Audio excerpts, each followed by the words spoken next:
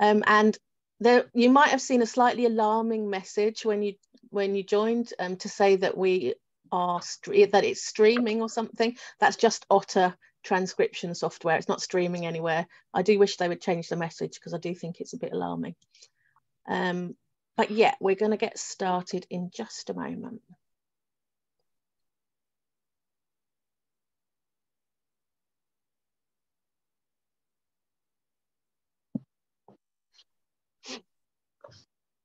Okay, so we've given people a chance, and we'll just let them come in as they come in. So let's get started.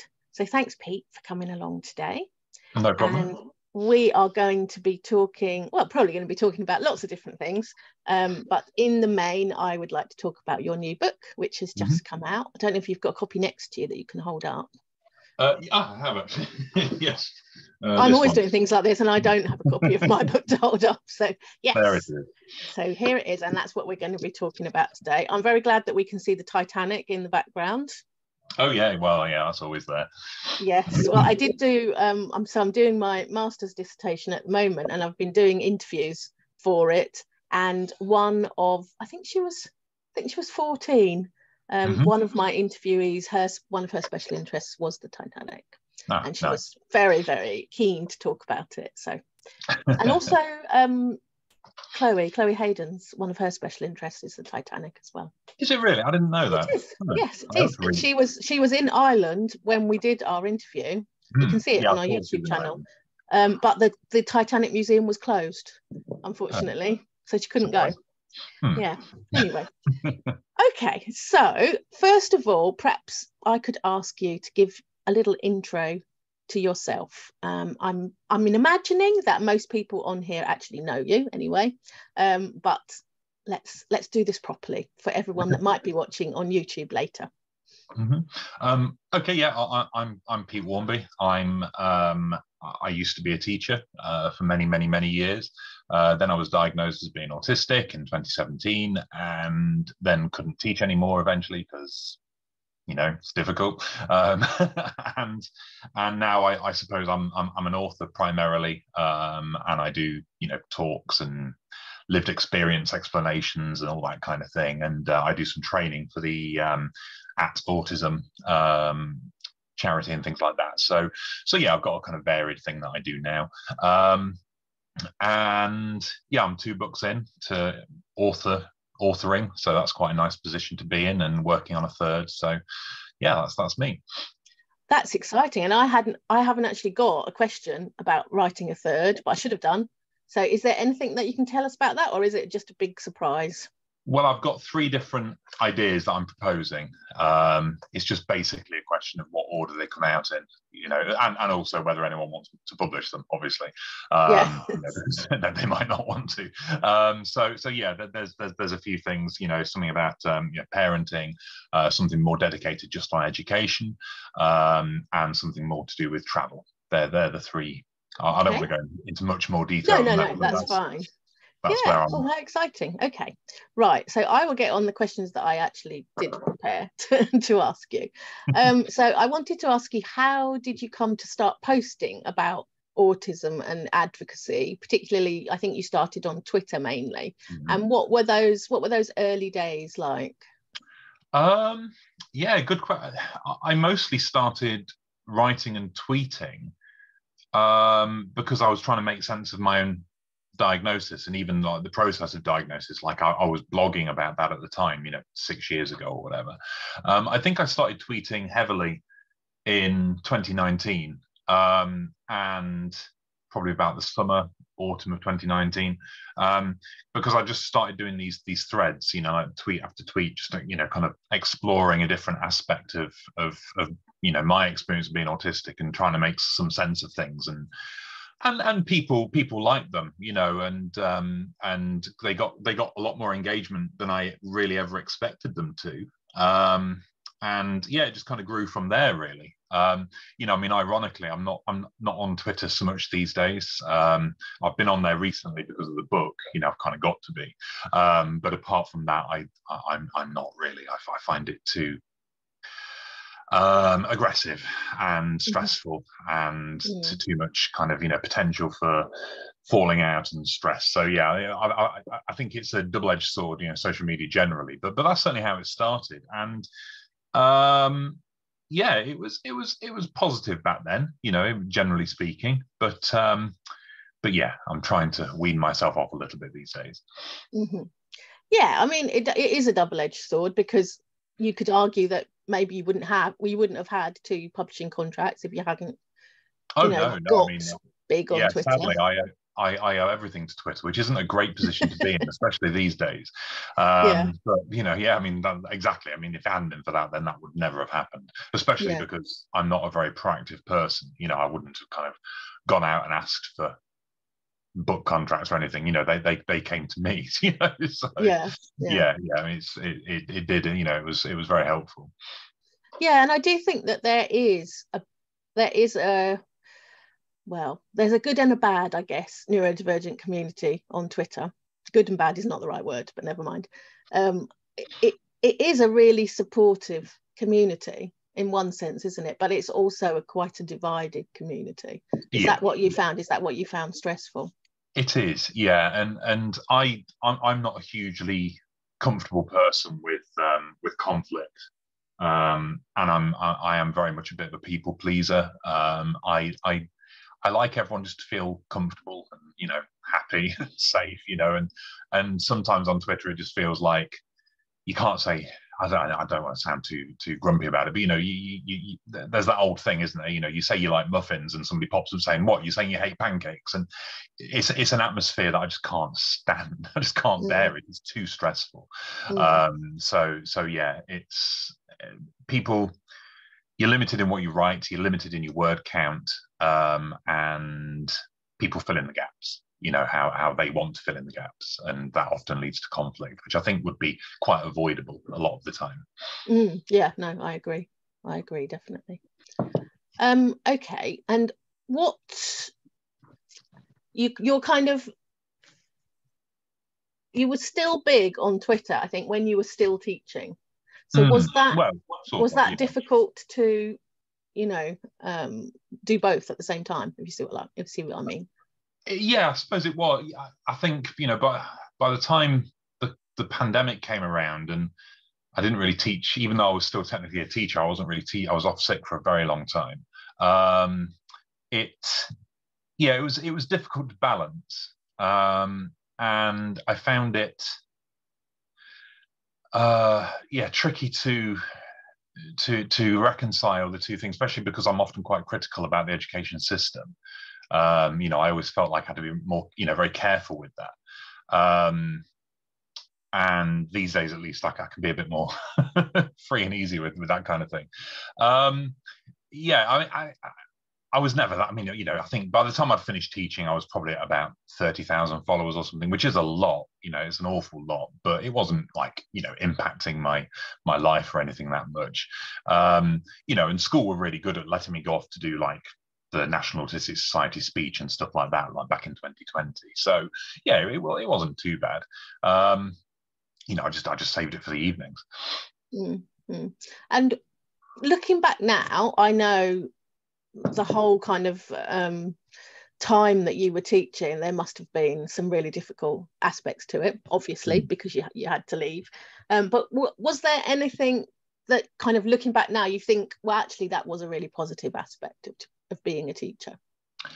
I think certainly one of the best things about being a teacher who was quite open about being autistic was the impact that it certainly seemed to have, at least on some of the other autistic students, who I taught. Just in terms of, feeling maybe more confident to come out of their shell a little bit more, talk about their experience a bit more, talk to me about, our shared difficulties that we might have, and I've spoken about it quite a lot in the past, but some of my fondest memories of that period was when I'm assuming neurotypical. I mean, obviously, to be fair, they may well not have been, but they're certainly, as far as their plans and stuff said, that they would have been neurotypical.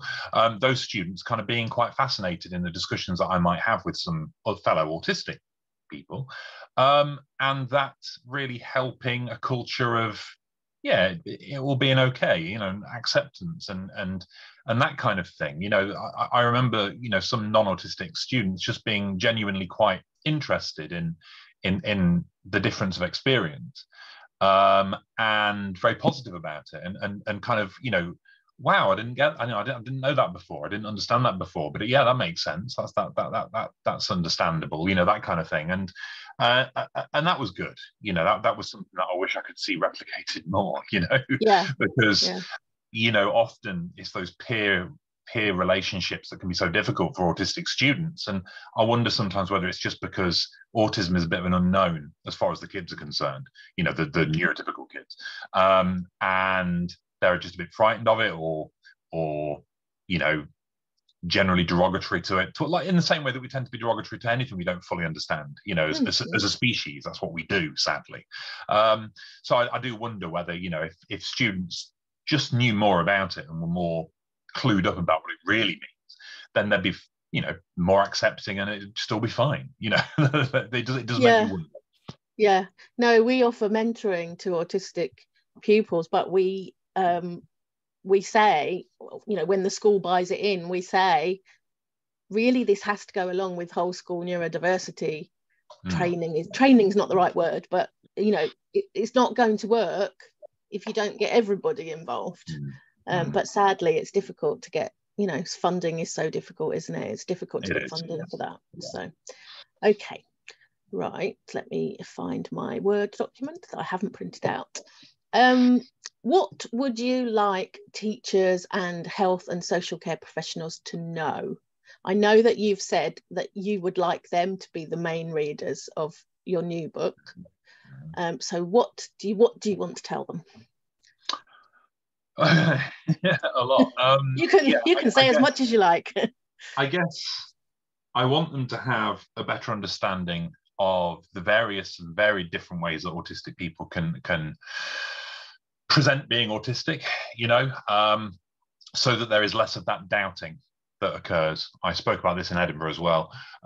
You know, all too often there's this immediate sense of I don't believe you, you know, when autistic people try to explain their specific difficulties, especially with things that might not seem consistent, you know. So, for example, when it comes to sensory issues, one day, I don't know, I or another autistic person might find sound particularly difficult, and any kind of noise is grating in the wrong way, and just tension and hackles raised and just finding it really, really difficult. And then another day they might have no problem with it at all. You know, they might be absolutely fine with it. And, you know, we know why that is. That's because sensitivity towards various sensory things is heavily dependent on lots of other factors. And, you know, we can be hypo and hyper sensitive, you know, as days go by. But they don't necessarily know that. So they just think deception, you know, or attention seeking, or whatever. You know, it's this immediate assumption of negative reasons, you know, that unfortunately is very prevalent. And yeah, I wish that there was more understanding about that. I wish there was a better understanding about the fact that autistic people are heavily, some autistic people are heavily traumatized.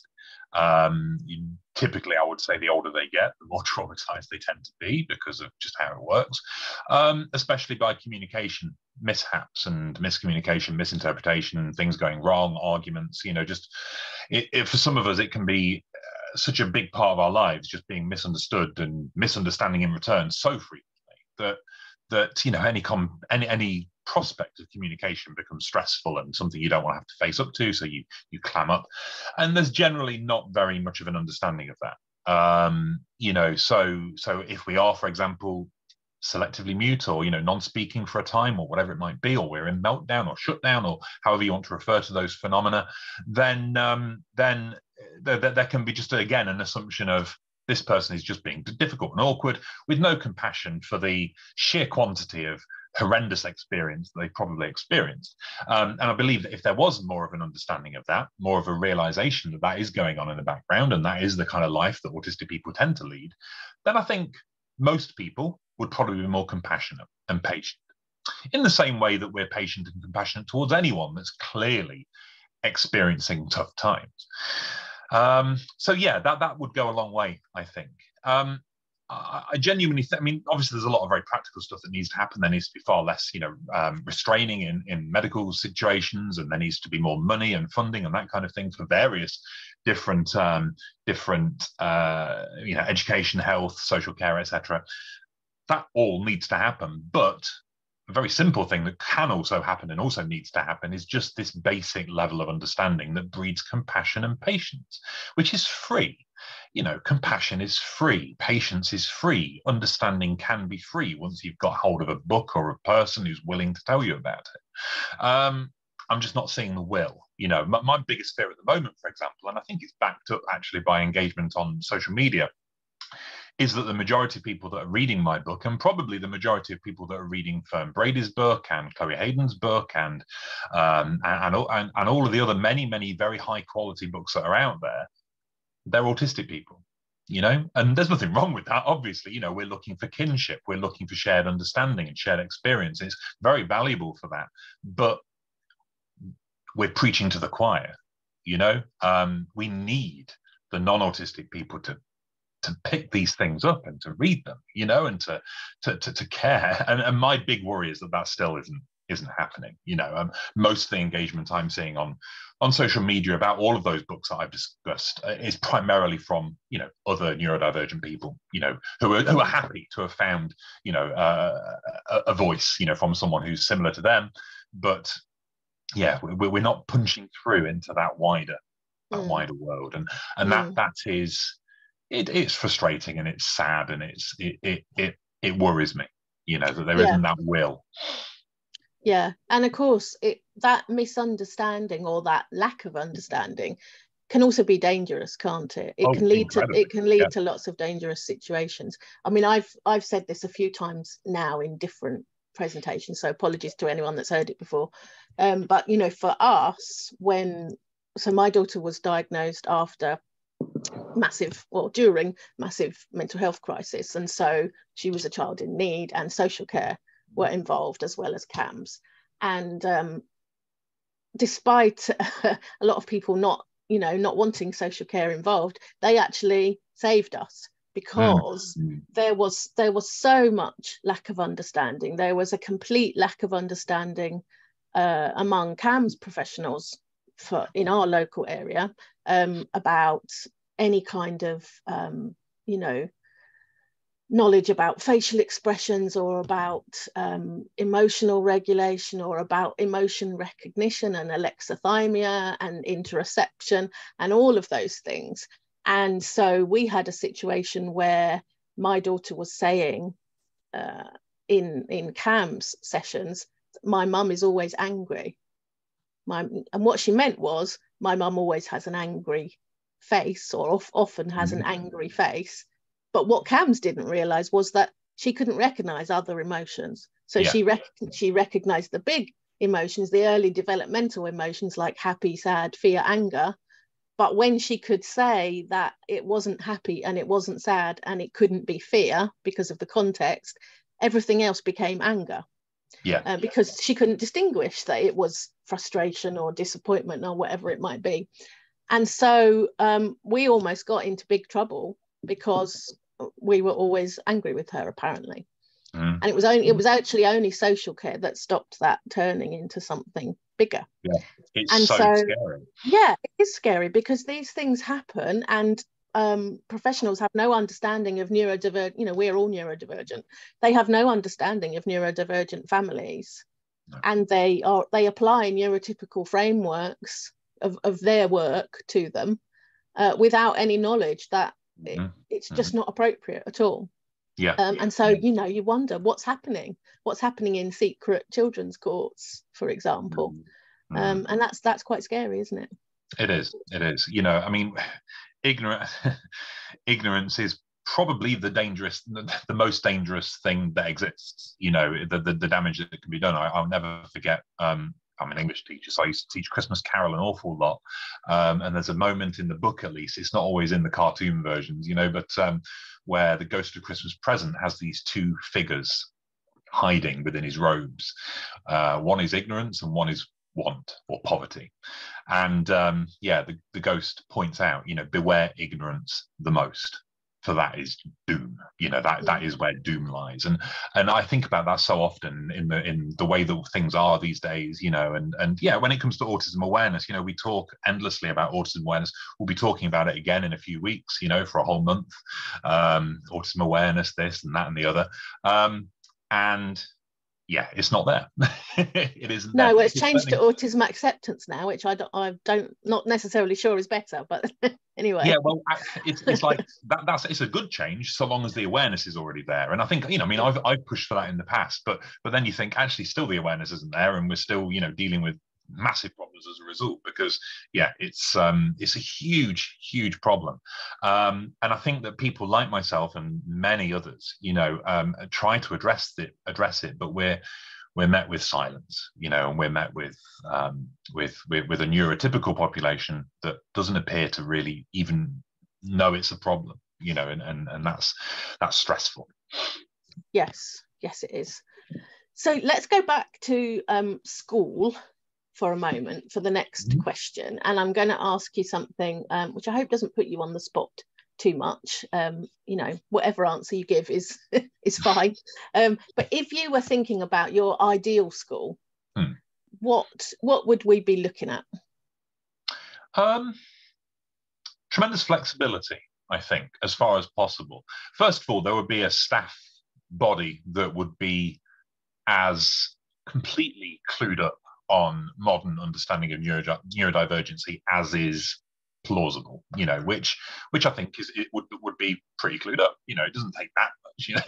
You could cover a lot of information, a lot of ground in a few decent training sessions. So you'd have a staff body that really got it and really understood, and who would take responsibility for how they treat and how they work with autistic or ADHD or otherwise neurodivergent students.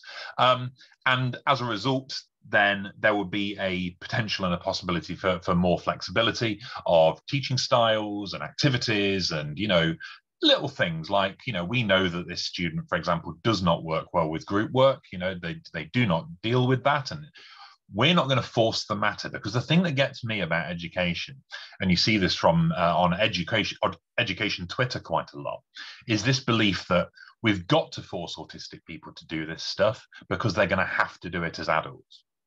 So things like eye contact, group work, physical stuff that they might not be comfortable with, sensory stuff they might not be comfortable with. There's this sense of, they might not like it, but, tough love. We're going to make them, do it anyway because it's for the best. And it's not very far removed from ABA as a concept. Not really. You're forcing them to do things that they really cannot do in the belief that you know better, and you are in a position of power and benevolence, and I believe that is something that needs to be systematically removed from the entire system, this belief that neurodivergent students have to be forced to conform for their own good. Because typically, of course, when an autistic child becomes an autistic adult, we have the freedom and the autonomy to choose whether we make eye contact or not. We have the freedom and the autonomy to choose whether we want to work in a profession where group work is essential, or whether we can maybe find some kind of work which is very solitary and lonesome, which might suit our needs. So there's a short-sightedness there that's, again, very dangerous, and we're forcing autistic students to do things that can be uncomfortable in a way that I think many people could never imagine. Like when you talk about eye contact, that there's always this general sense, I think, that autistic people don't like eye contact in the same way as some people might not like reading or something. Like, we don't like it, but it's fine. We just don't like it. Whereas it's actually far more similar to the way somebody might not like being tickled, or the way that somebody might not like well, I don't know, being, it's more visceral than that, and it's more potent than that, and it's more devastating than that when we're forced to do it. We all know how it feels to be tickled against our will, especially if we're really tickled. And it's a loss of power, it's a loss of control. I mean, I think it's often classed as abuse these days, which it should be, and I think that actually, enforcing eye contact isn't far removed from that. It's a very physical painful, unpleasant thing to experience. But again, there's no understanding of this. There's no acceptance of it. If anyone such as myself or anyone else online ever suggests it, we're often met with a kind of, nah, you're just trying to cause a fuss, you're just trying to make problems where there are none, and that, it's frustrating. So you've yes, I was very much in this frame of mind in Edinburgh on Tuesday when I did a panel up there for the It Takes All Kinds of Minds conference. I'm very much in the mindset at the moment of we need real change. So yeah, that's the kind of mood you've caught me in. Yeah, okay. And of course, what we need is a mainstream curriculum, but in an environment that can be coped with by autistic pupils. And often that is not a mainstream secondary school, which, if you think of mainstream secondary schools in big cities, can be 5,000 people. Even not in big cities, they can easily be 2,000 people. And is it ever possible that an autistic pupil is going to be comfortable in a school of 2,000 people? Yeah, that's a pretty difficult ask, isn't it? It is. It is. So do we need? I think what we need is more, middle ground. We don't necessarily need more special schools. Often special schools don't offer a curriculum that is suitable. Of course, in some instances they do, but we need more nurturing environments, I think, that offer a mainstream curriculum. And that's the difficulty, isn't it? Because they are more expensive, because they have fewer, they have smaller class sizes, and they probably have a greater adult ratio to children than a mainstream school. So that's the difficulty, isn't it, getting those funded? It was interesting, actually, because I'm doing this dissertation, and I'm doing it on our white paper and the checklist that's in it for about an internal presentation of autism. And so I've been doing these interviews, and the checklist was written really with a mainstream school in mind. For the school, there's different sections, and there's a section on school, and the section in school contains things like statements like may find it difficult to put your hand up in class, or may not want to be called on in class. And so a couple of my interviewees were from Limpsfield Grange, which is the only school for autistic girls in the UK, the only state school. And actually their answers skewed my data a bit, because of course they're in an environment that, like you just talked about, where all of the teachers do understand their presentation, do understand what they find difficult. And so actually they were answering, oh no, I don't mind talking in class. I don't mind, I will put my hand up. Actually, I like putting my hand up because I want to talk, especially if it's something I want to talk about. And so, I'm going to have to pull out that data and, talk about that, because obviously that's a completely different kettle of fish. But it is in a mainstream school. I mean, but it's tremendously enlightening, isn't it? Just how it's that whole idea that, do we really know what a non-traumatized autistic person would be like? And I mean, obviously there must be plenty of them, but I suppose it's possible, and then we can presumably then we can live our best lives and be happy, or at least seek happiness fairly in an equal kind of way to everyone else. And the idea that these schools that do get it right, and where staff do understand, and the kids are like, this is fine. I enjoy school. It's both tragic and hopeful at the same time, I think. And they were also, another one of the statements, or one of the questions at the end was, do you have someone at school that you can talk to and who listens to you? Not necessarily understands you, because, well, how would you know if someone understands you or not? But the Limpsfield Grange students all said yes. So what a difference that makes. Okay, actually this follows on quite nicely to my next question, which is, as an autistic adult, what do you believe goes into making a happy life?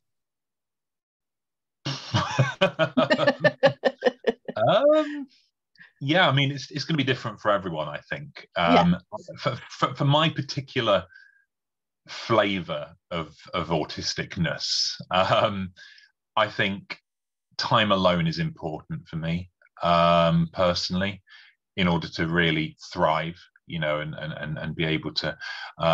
It's something that dates back. I remember when Chris Packham did his first documentary on being Asperger's, back in however many years ago it was now. This was just around the time that I was getting diagnosed or had just been diagnosed. And he talked about, like living alone in the New Forest in that little cottage he's got, and having that room where he can just go to be completely lonesome. And I was like, oh my God, I want that. that would be, that's bliss, for me. But obviously it's not for everyone. There's plenty of very, gregarious autistic people who probably want people around them all the time, large families and so on and so forth. I guess it comes down to autonomy. And I think a lot of autistic people don't have that, that independence, where we either have it taken from us by the state sometimes, obviously, or by the people around us, or by parents, partners, families, whoever it might be, school teachers, etc., etc. And I think that could be quite devastating, if you lose that, because then whatever your needs are will always be a struggle, because you haven't got the freedom to try and find them. And if you try to explain what they are, how many people are going to listen or care? This is very strong on my mind at the moment for the work I'm doing for the At Autism and Anna Freud Center, because it's all about training people not to restrain autistic people, for example, or and to listen and to care and be interested in what they need. So yeah, I think autonomy is a key thing, and I think that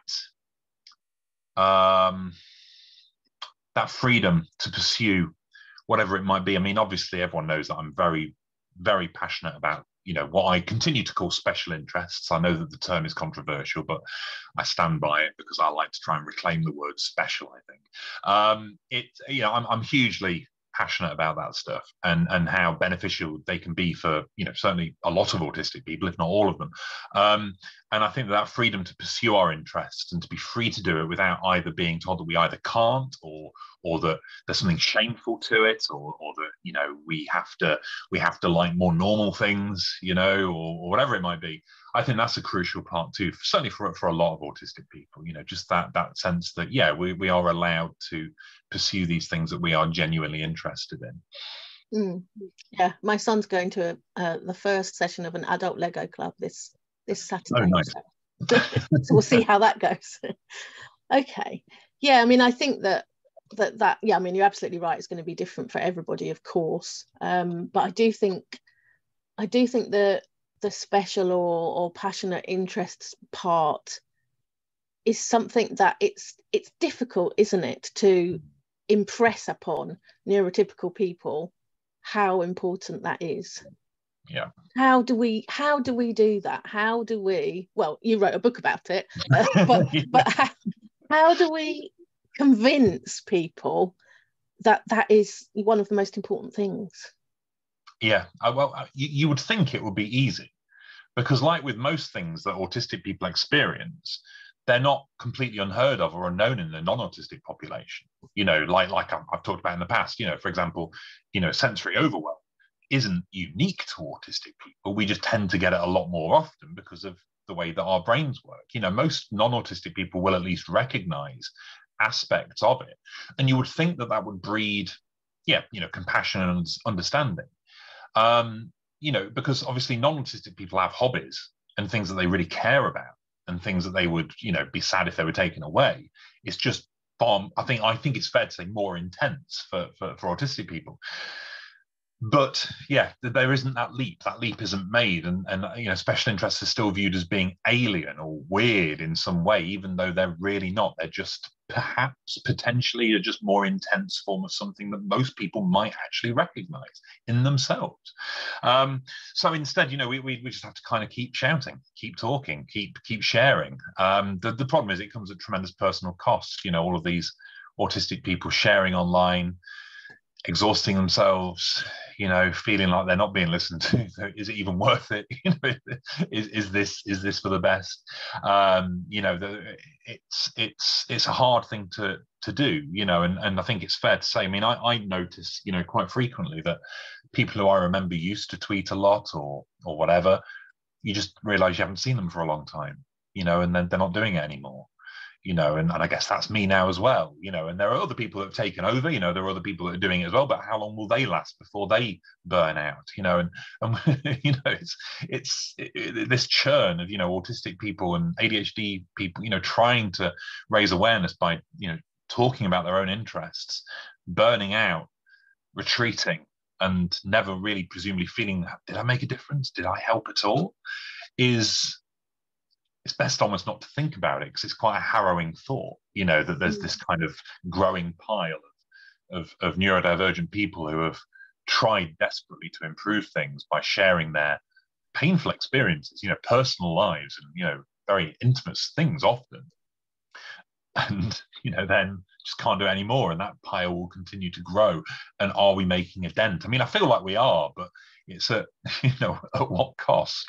I do. I feel like we need to kind of step back every so often and think, okay, what was it like 5 years ago? What was it like 10 years ago? Yes, it's certainly. And if we do that, then we know that there has been a dent made. There has been a difference, definitely. But yeah. Okay, let's quickly talk about being a parent. Many of the people, certainly within our Facebook group, many people are parents of autistic, usually girls, but not always.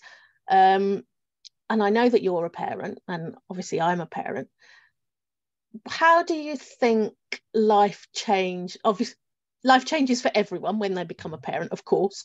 But how do you think it changed for you in terms of, for example, you've said being alone is really important to you. It's harder, isn't it? It's harder to be alone when you're a parent. Yeah, for me, that there were a combination of several things that all kind of happen in unison, as they will do when you become a parent to a small thing, screaming and needing to sleep and eat and stuff. The loss of alone time, loss of time for special interests, and the destruction of a kind of routine, whatever routine you built for yourself. They were probably the three big things that made it tremendously difficult for me. And because I didn't know I was autistic at this point, I had no way of knowing that that was going to happen. You know, I hadn't clocked that how important my routine was to me. I had one. I'd forged one, you know, as autistic people often do. You know, we force a routine around us because we have to have something that we have some control over, you know, in order to be able to cope. But I had no understanding that I how much I needed any of these things until they were taken away, you know, until they weren't available anymore.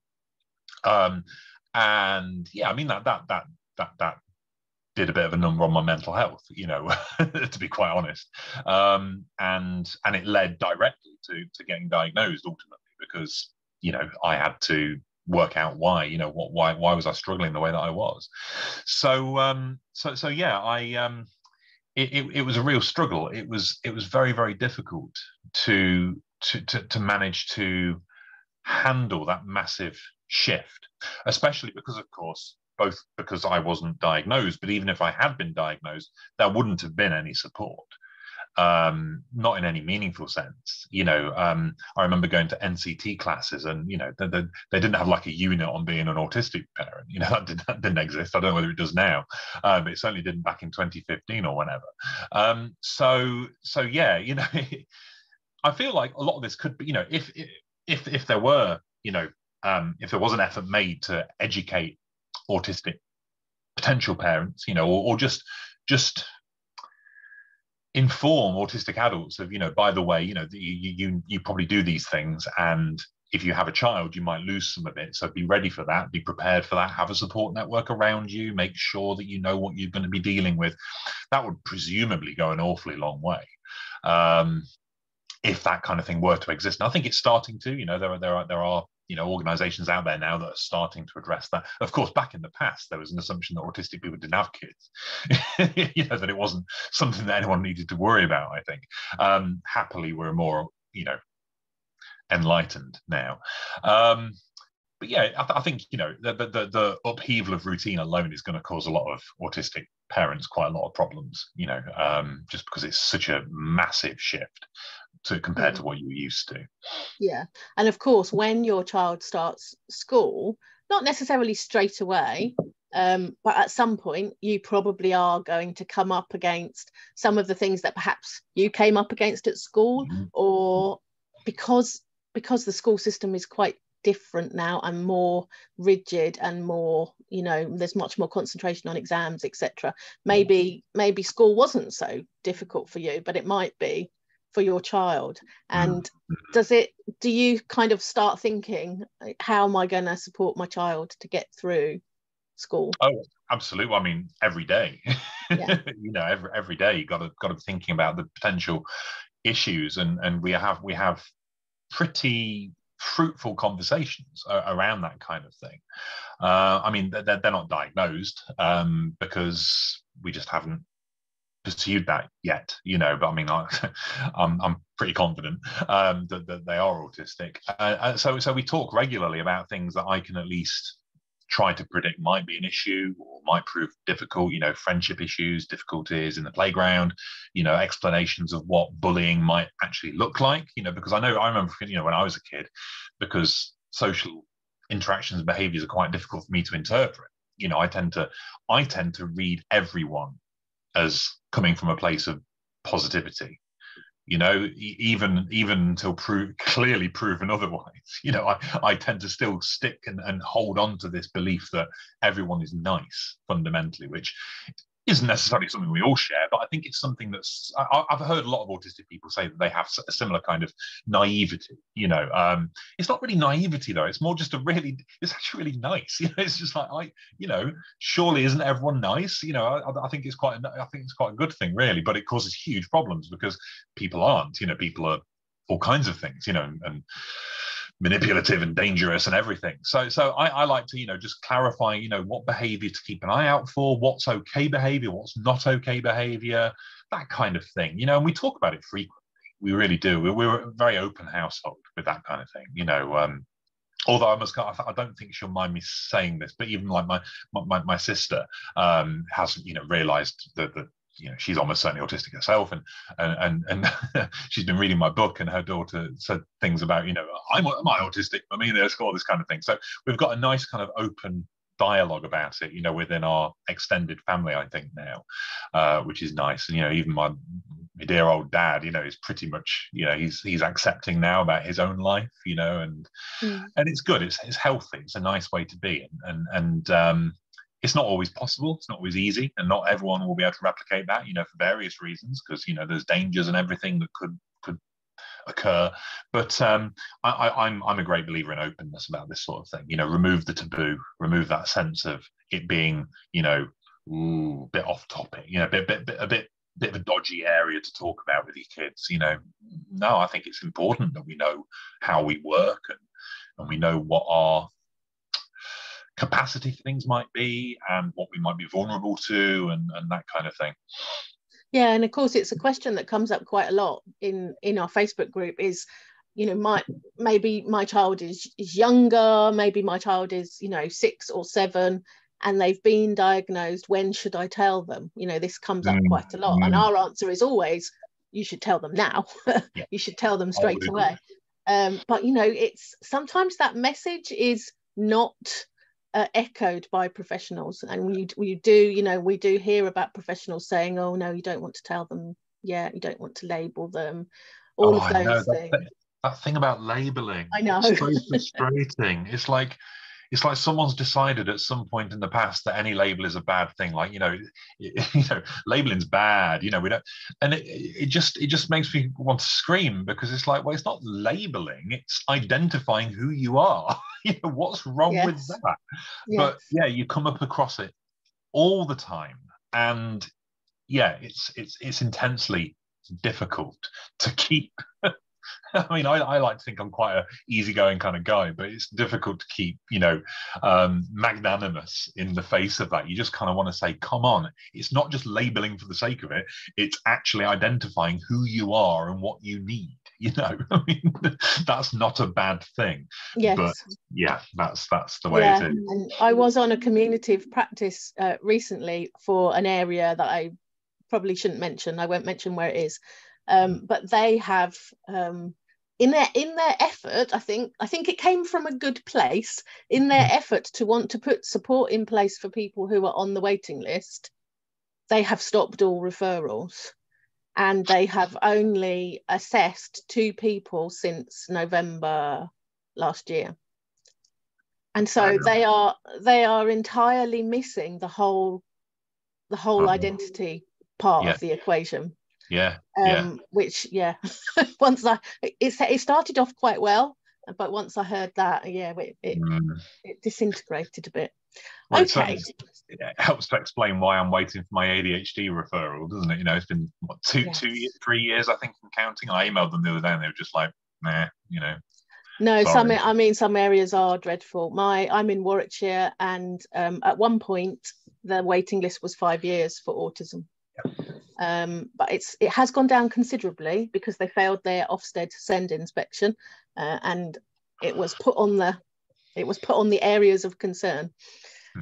Anyway, right, let me just check my list of questions to make sure there isn't one that's really, really important that let me just, because we haven't talked very much about Untypical. So tell us a bit about Untypical and why you wrote it, and then I will go to questions from the audience quickly. Okay. I wrote it because, well, in part, people kept saying back in the day, I mean, years ago now, when I used to do those big threads, you know, can't you just put all these in a big book? You know, can't you just take all of these things that you're writing about and just whack them in a big book so everyone can read it easily? And that played on my mind. You know, I mean, I would have loved to it. And then, you know, in all fairness, HarperCollins got in touch and were like, would you like to write a book?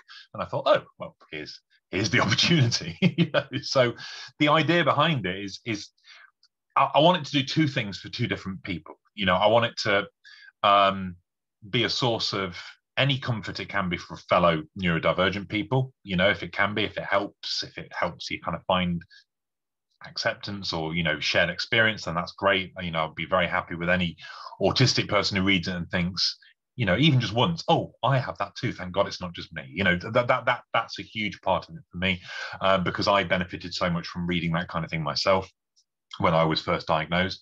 But secondly, and a big thing with this book is I wanted to educate people that don't know anything about it. You know, I you know, because that's so important. And I've had to wrestle quite heavily with the idea of, well, you know, what gives me the right to do that? You know, like why do I get to do that? And it's a difficult question. You know, I mean, obviously somebody's given me the opportunity, so I'd be kind of silly not to at least try. But yeah, I don't want to speak for everyone. I don't want to be like, you know, oh, this is what I've decided you need to know about autism. You know, I've tried to make it as open as I can, you know, and try to make it as clear as I can that, you know, this is what I know about autism, and here it is so that you know it too now. And that might help. And much of the last chapter of the book is spent in me kind of, you know, explaining this shouldn't be it. You know, if you do happen to be non-autistic and you've read this, then great, but do not make it the last thing you read, because that's limiting yourself. You know, you got to go out there, you got to widen your experience then, you know, and read upon the intersectionality, really get to grips with how it's different for everyone, all the many different, you know, groups, demographics of individuals who will have a very different experience of their being autistic. You know, go out there and find out about that. So yeah, that's, you know, I want it to start, you know, be a kind of, here's like a beginner's guide, you know, like here's some information for you to do with as you will, and now go off and build on that, please. You know, that's the message that I tried to build into it, and time will tell, you know, whether that worked or not. Yeah. Okay, right, I've got a question here. Any tips to get schools involved in learning more about autism, not just teacher training, but whole school, including pupils? I think that there are vast numbers of autistic speakers out there. You know, you go on LinkedIn, you type in autistic speaker, and you'll find tens, hundreds of potential, you know, candidates, and it's about getting them, you know, getting them in and getting them speaking and getting them talking to the staff, but also the students. You know, assemblies, That can be a really powerful thing. Chatting with small groups. You know, you want to be encouraging the schools to maybe look beyond their standardized kind of list of training providers, you know, the ones that come in year on year, and maybe spread the net a bit wider, you know, see who else is out there in the local area who can come in, who's, you know, who talks about their own experience of being autistic, and who can maybe share some of that intersectionality as well, ideally, you know. I mean, that's crucial, obviously, for, you know, for women, for people, ethnic minorities, things like that, you know, to make sure that a school that knows where its own limitations are and where its own lack of understanding lies can get someone in to address those exact areas, you know, and that could be tremendously powerful, you know, to get somebody in who can, you know, say, this is my experience, and it may well chime with a lot of your students and also teachers. So it's about, you know, taking a bit of a, you know, taking a punt, you know, and getting people in and finding out what they've got to say, and, you know, and paying them for their time as well, which is something I feel very strongly about, because all too often we're invited to do things and there's a kind of understanding that, you know, we'll do it for free because it's, I don't know, publicity or something. I mean, you know, that's one thing if you got a book out, but if you literally try and make ends meet, you know, you got to be paid for your time. So yeah, you know, I think that there's a, but parents can put a bit of pressure on them. I think parents can put pressure on schools. That can happen, maybe more easily at primary level, but it's possible at secondary as well. You know, having been on that, you know, on the other side, you know, parental pressure can work wonders. So yeah, you know, continue to ask, you know, the Senko, for example, you know, have you got anyone in? Have you brought anyone in to talk about this stuff? Have you brought in autistic, you know, young adults, you know, to talk to some of the students, and, you know, to act as like mentors and that kind of thing, or just to share experiences? Have you done this? Have you done this? Have you done that? You know, guilt trip them into doing something a bit more tangible, because all too often for autistic students, what they really need more than anything is some role model. You know, a figure who's autistic. You know, I mean, obviously, you know Emily. You know, Emily. You know, someone like that. You know, someone who's got that. Lived experience, but is also just a fantastic role model, you know, and just a, you know, a young person who's out there and living, you know, and doing stuff and getting things done, and, you know, it's a powerful thing. Yeah, you know, perhaps I should say for everyone, Emily is one of our trustees. Yeah. She's a young trustee, and she was she won't mind me saying, because she puts it in her bio. She was diagnosed after she was sectioned. Yeah. She's now been diagnosed ADHD as well. No surprise to me whatsoever. And yeah, she has been involved in our charity since we became a charity. So she was only 19 when she became a trustee with us, and she's brilliant. Yep. Okay, so the next question is, I find the relentlessness of keeping advocating for my son at school so exhausting. There are people who understand him, but not enough, and the overarching school agenda means that needs aren't always met, or met enough, even with people fighting his corner. Do you think there will ever be more positive overarching change to make schools feel safer for autistic students? Yeah, it's a difficult one, and I don't like to get too political, but I think there is a political element here. I've witnessed the school system change in the time that I was a teacher. You know, I started teaching in 2008, which was still under the old, you know, Labour government back then, and I stopped in 2021. So I saw an awful lot of change, and some of that change was a depersonalization, a focus on data, a focus on grades, a focus on academic achievement above all else, you know, and part of me does worry that, you know, that it might take large scale change at the very top to challenge that. You know, schools are, after all, beholden to the Department of Education. They have to be. That's how it works. That's how the hierarchy operates in this country. So sadly, you know, that kind of systemic change is more difficult when it's not, you know, coming from the very top of the tree. But having said that, we are still forcing some change. But you're right, it's exhausting to do it for yourself all the time. And I haven't got any, certainly nothing's coming to mind in terms of a quick fix, you know, or an easy answer for that. You know, it is exhausting. And I guess when you're doing the advocacy, again, well, when you're talking to the schools that you have to talk to, see if you can push them towards finding out more online and, listening to autistic voices so that you don't have to do quite so much yourself, but we can only lead a horse to water. We can't make them drink ultimately. And that's I think that's where the culture and the philosophy and the politics of it all comes in. That's what's going to cause the willingness to drink, unfortunately, and that's hard to change on our own. That's very difficult to change.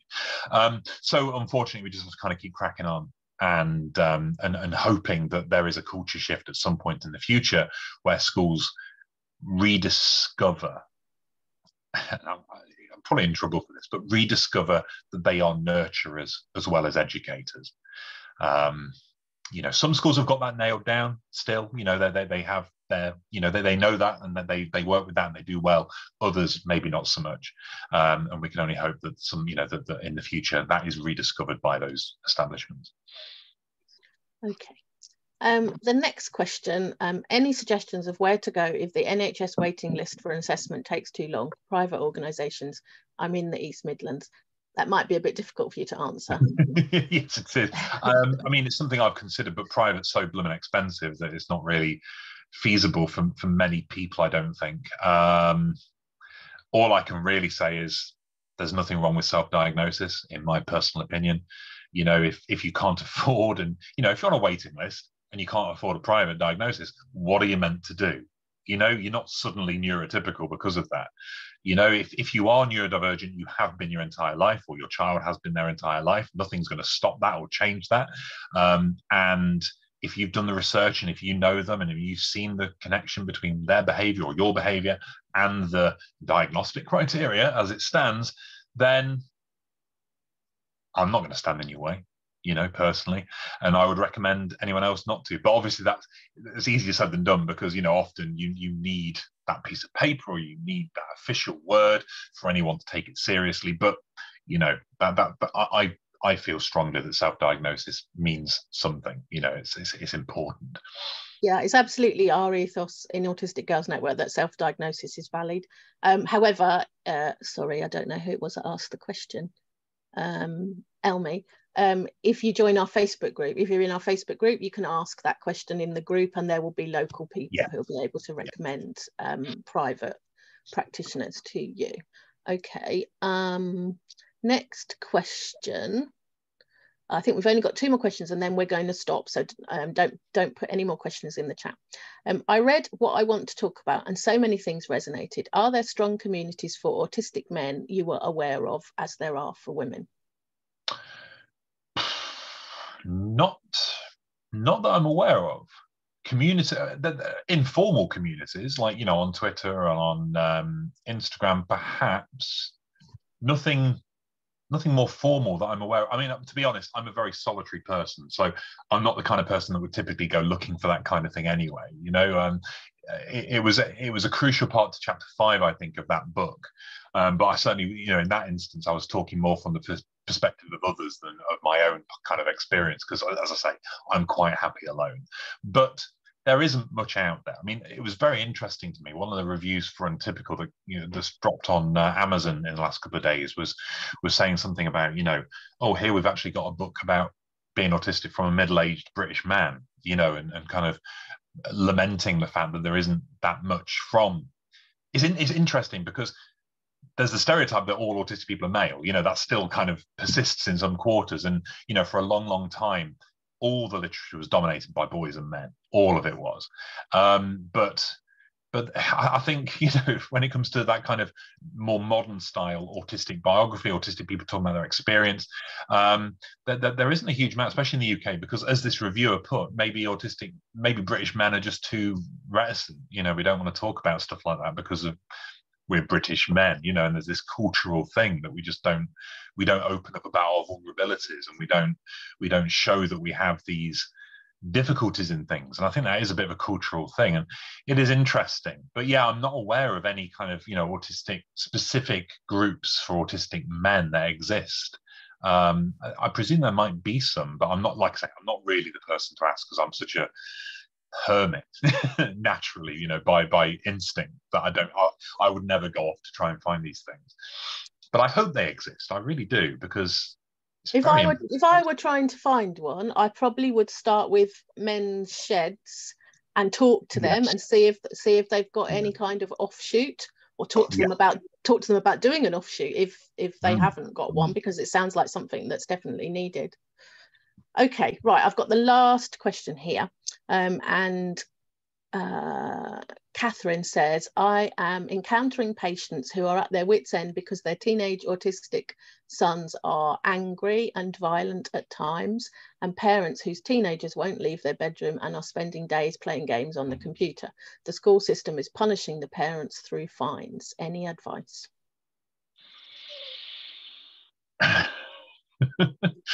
Yeah, there's a lot there to unpack. I would say that with the anger and the violence,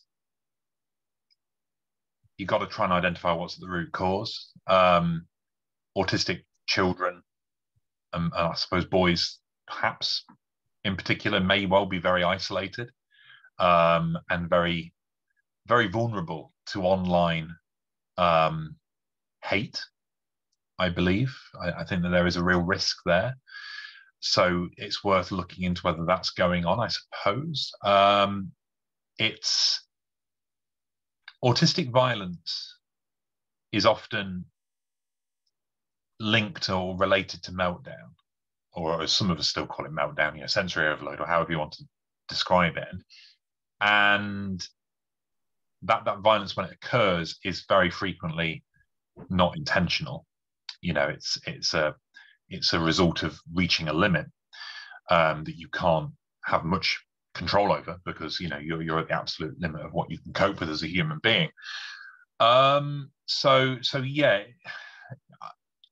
it's very difficult, because all too often these behaviors are viewed as negative and problematic and the fault of the individual, when the reality may well be that they are actually massive signifiers of distress and hurt and pain and all the rest of it, you know, the autistic trauma that autistic people suffer. So you've got to be compassionate when you're looking for the root cause.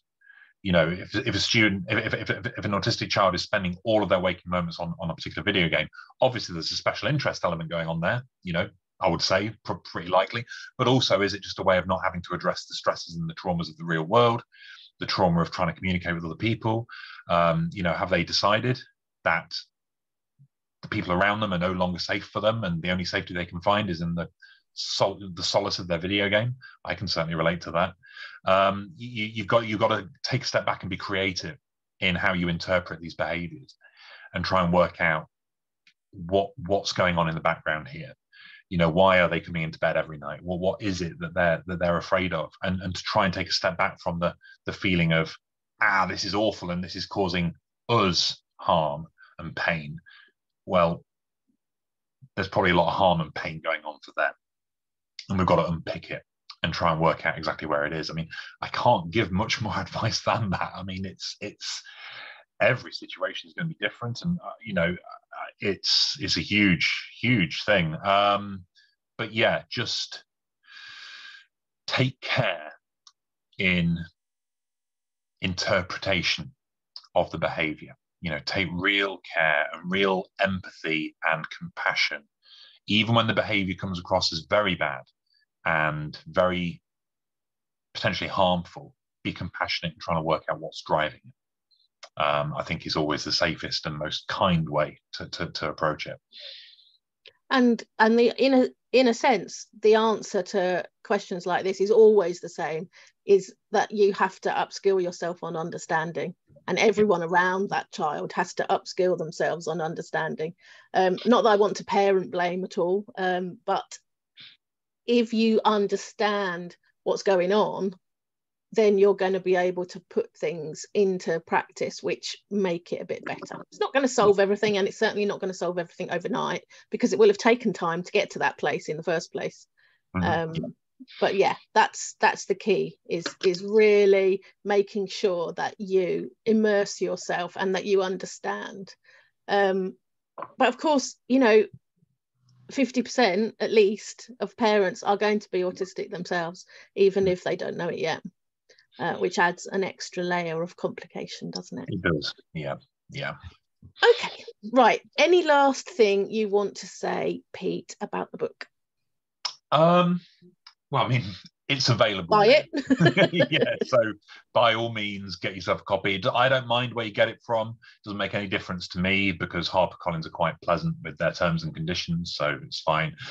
You know, if you're not a fan of Amazon, then by all means, don't feel pressured to buy on Amazon. You know, go to your local bookshop, get it ordered in. You know, have a coffee, read a bit. You know, that's the way. Yeah, but you know, it's out there. If you want to read it, give it a go, see what you think.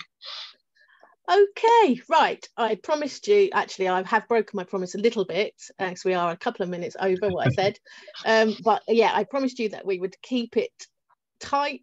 I'm hoping that we haven't made your headache worse. No, I'm okay, to be honest. It had started to go off by about 10 o'clock, so I'm doing all right. Good. Okay, well, thank you ever so much, Pete, for joining us. Hopefully you'll come and join us for the next book, whenever that might be. Indeed, yes. And thank you everyone else for giving up your time in the day to come and see us. This has recorded, so we will put it on our YouTube channel as soon as I get a moment to do that. I will do that. Okay, thanks everybody. Bye. Thank you. Bye-bye. Bye.